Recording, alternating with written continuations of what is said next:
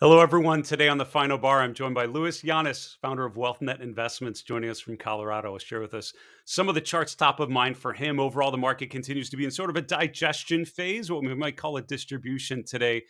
Gapping up, sort of opening higher, but dribbling lower through the course of the day. The S&P finishing down around 44.40. We'll talk about the pullback there, the leadership to the downside from financials and energy. Nice bounce in cryptos. Ladies and gentlemen, this is the Final Bar.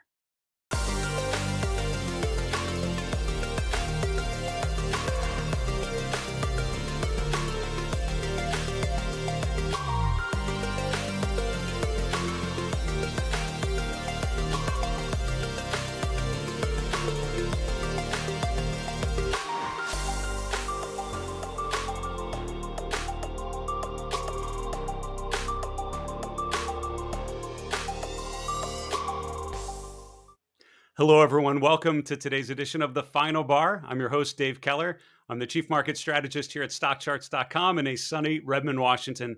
Thanks for joining us every weekday after the close as we focus on the activity of the markets. We focus on the message the markets can provide back to us.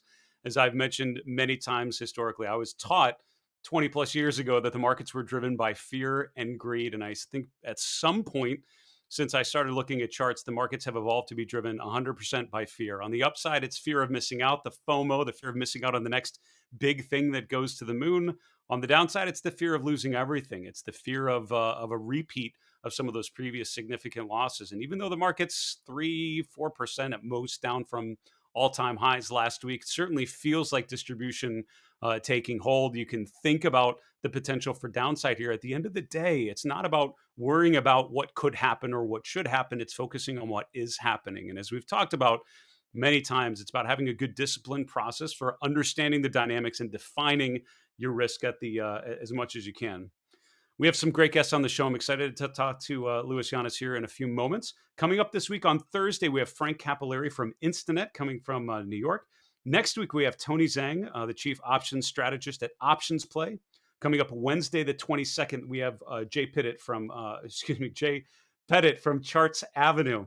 And then coming up on the 23rd, we have Katie Stockton, the founder of Fairlead Strategies in Connecticut.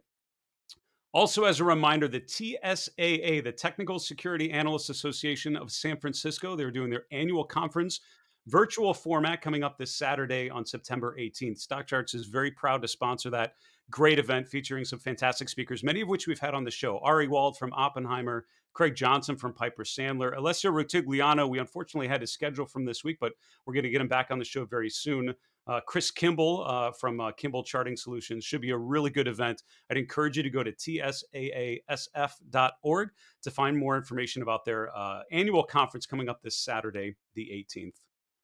Let's continue on with today's market recap. We're going to start with a poll. We always have a poll running on our live stream page on stockcharts.com. Also on social media, we try to send them out as much as we can. Recently, we asked, know your technical indicators. Which indicator does not imply price direction, but simply measures the strength of the underlying trend?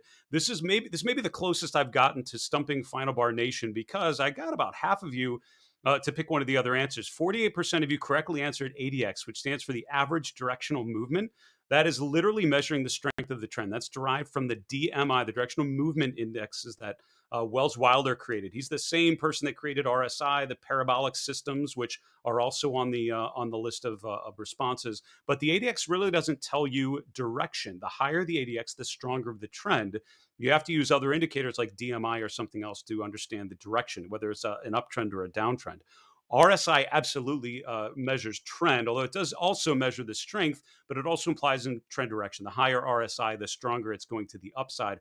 Relative strength certainly measures price direction, because it's showing you how a stock or an ETF is doing relative to other names. And then the parabolic SAR is actually a stop loss system based purely on the direction of the trend. If you're not familiar with some of those technical indicators, they all could be valuable parts of your process. Go to the Chart School tab on StockCharts.com. You can learn more about all of them and hopefully add the right stuff to your decision-making process.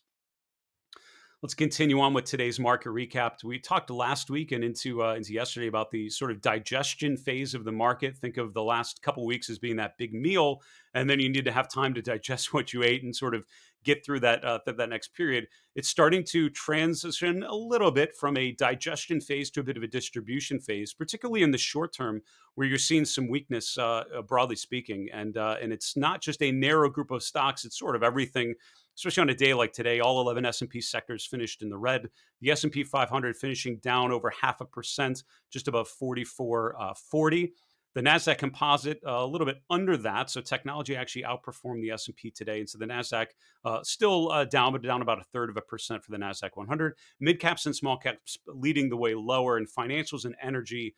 The cyclical sectors, industrials, materials were all at the bottom of the return list, which means small cap index, which is a little more weighted to some of those sectors, is gonna struggle on a day like today for sure. The VIX, by the way, is back up just above 1950 at the close today. Other asset classes, very quickly. Interest rates coming off today. A bit of a flight to safety with Treasury bonds going higher, and the TNX dollar sign TNX, which is the 10-year yield index, down just below 128. Commodities overall mixed to a degree, but gold and silver actually higher. Oil prices a little bit lower, and as I mentioned, energy was the worst sector out of the 11 today overall. But gold prices really have been in a choppy environment. It's been overall, I think the trend still nets out to a negative, but days like today, where we're finishing stronger and pushing higher through the course of the day, are encouraging.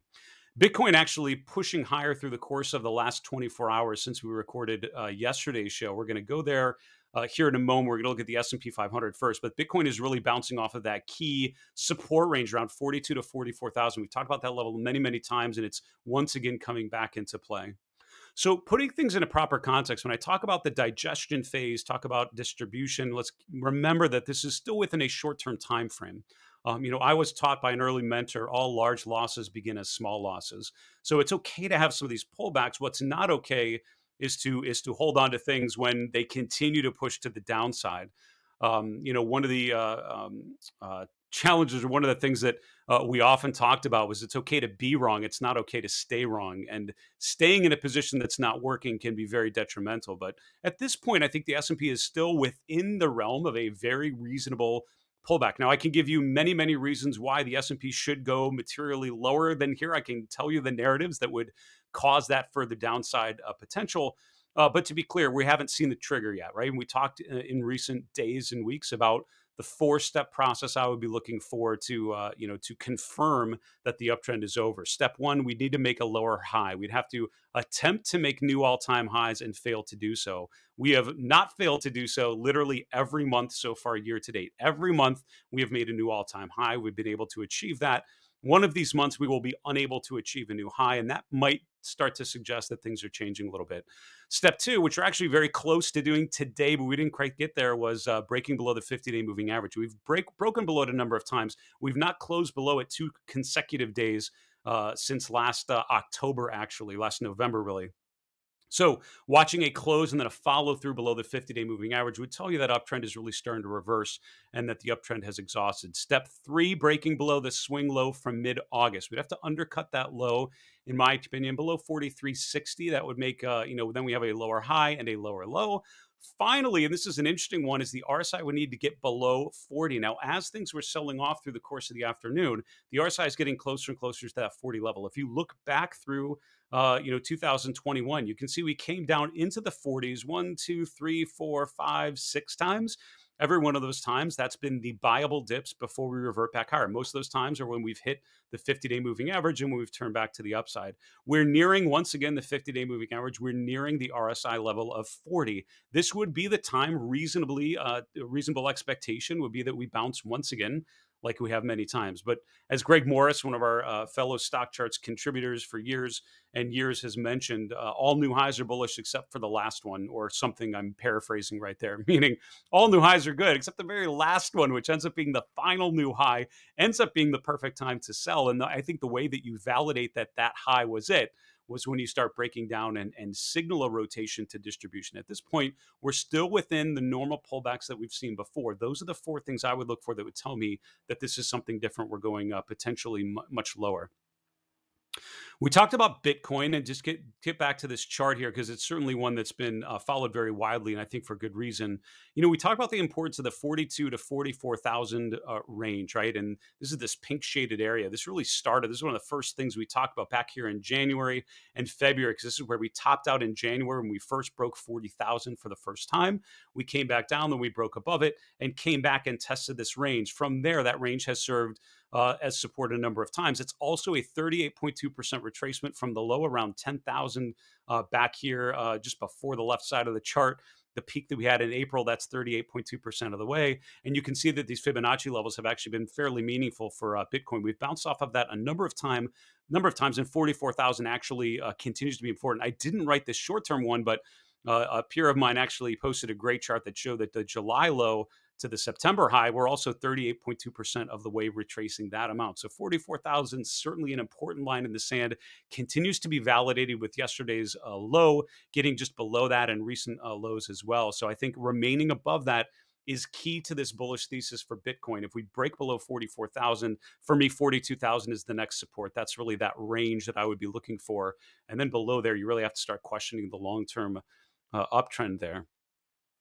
Wanted to very quickly just finish off our market recap just by talking briefly about breadth conditions. So we don't have all of these updated through the close just yet, but one of the things that turned me a little more positive here about a week ago is the fact that these cumulative advanced decline lines actually broke to new swing highs. So the common stock only AD line, the mid cap AD line, all broke above their August highs. That actually has pulled back now. They've came off of those new highs and they're back in the middle of the range here. Certainly something to watch to see if we break down to new swing lows on those AD lines. We'll get some other breadth indicators a little later in today's show. We need to take a quick break. We'll be back with my guest, Louis Llanes. We'll see you in a minute.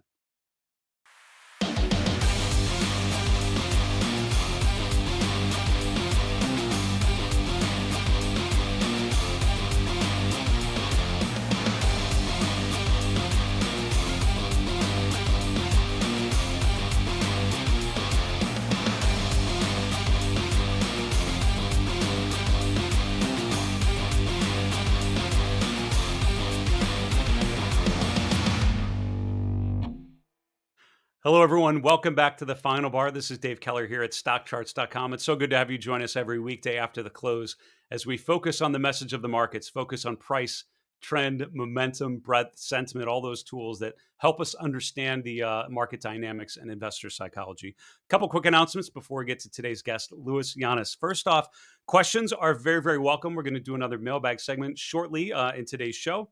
Would love to answer one of your questions in our next mailbag segment on Friday's show. You can get your questions to us one of three ways: via email, thefinalbar@stockcharts.com, via Twitter @finalbarsctv, on our YouTube channel called Stock Charts. Just bring up one of the videos that you're watching, put a comment right below the video. We'd love to hear from you. Questions about market dynamics, technical indicators, about stock charts, whatever it is. We're here to help point you in the right direction. We'll hope to answer your question on Friday's show.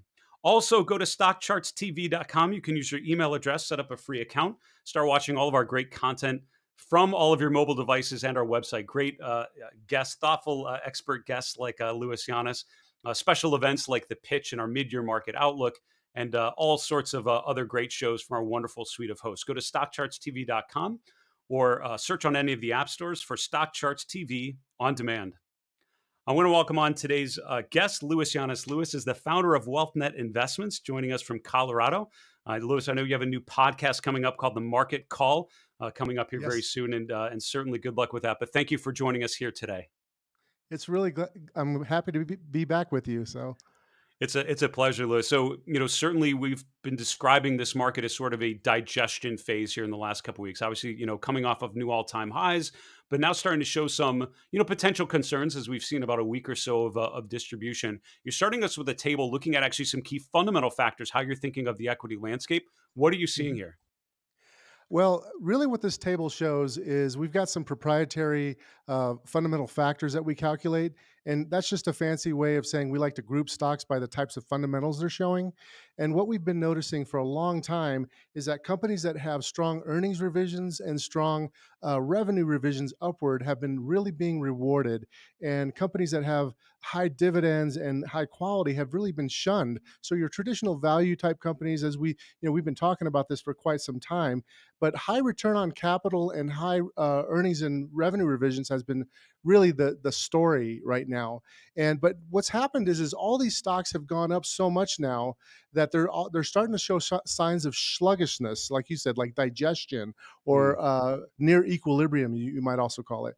So what we're doing is we're straddling, we're taking money off the table for those companies that are just really gone up a lot, and we're starting to rotate even more so, and we're really straddling high quality, high dividend type stocks that have been ignored that also are still growing. And then mixing that with younger growers that have something new and dynamic going on, like recent IPOs and things like that. It's very, very interesting. And I like that straddle approach, sort of thinking about the two different buckets. You brought a couple names with us. First off is Hartford Financial Services, HIG. Yeah, the financials sold off quite a bit recently.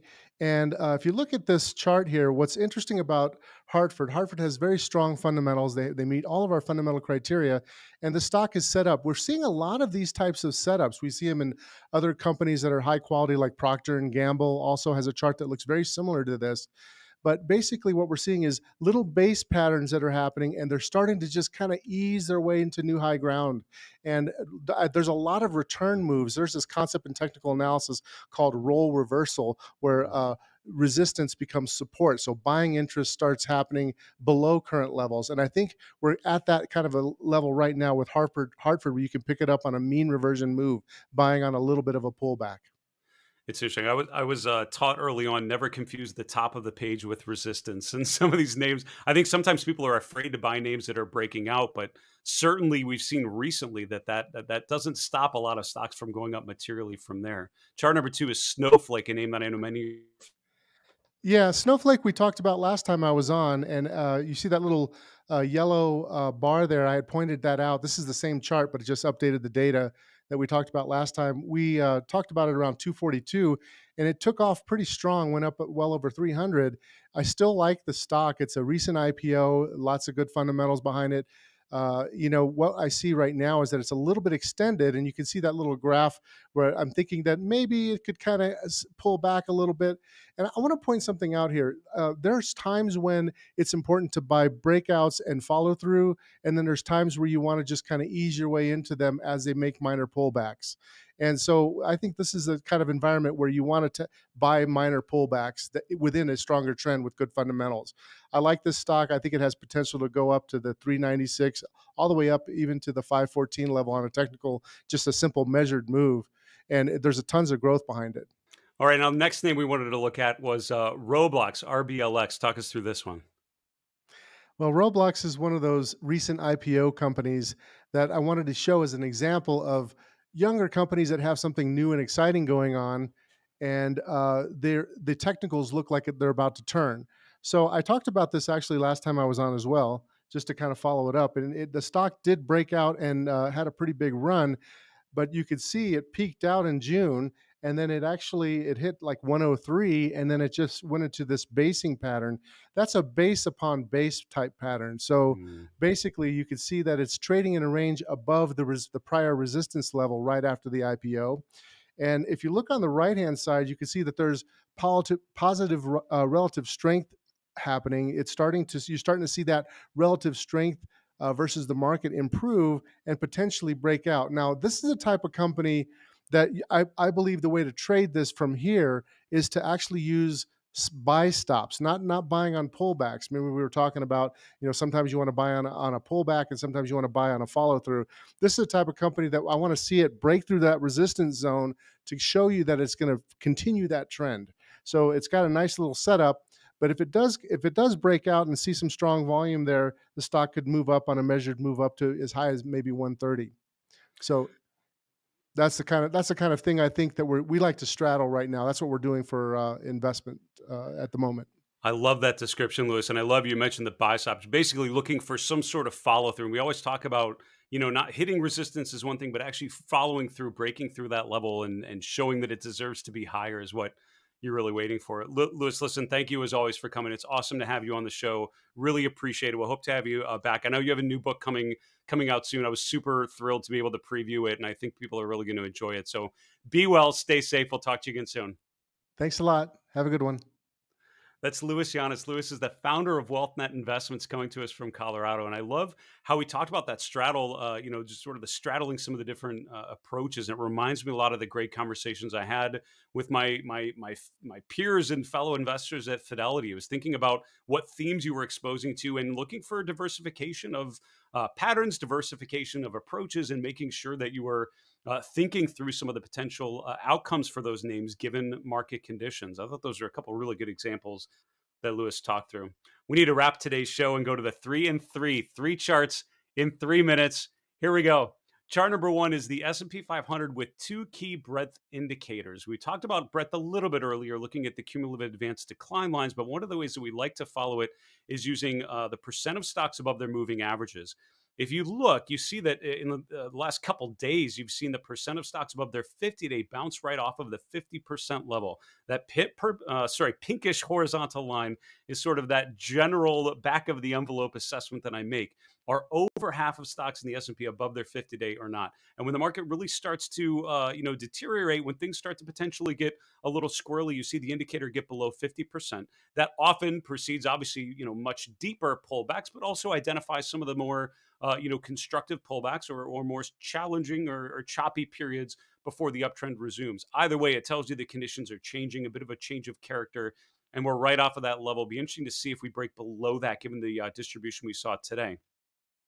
Chart number 2, when I think of examples of stocks that are actually trading lower, what are stocks that have rotated from an accumulation phase to a distribution phase?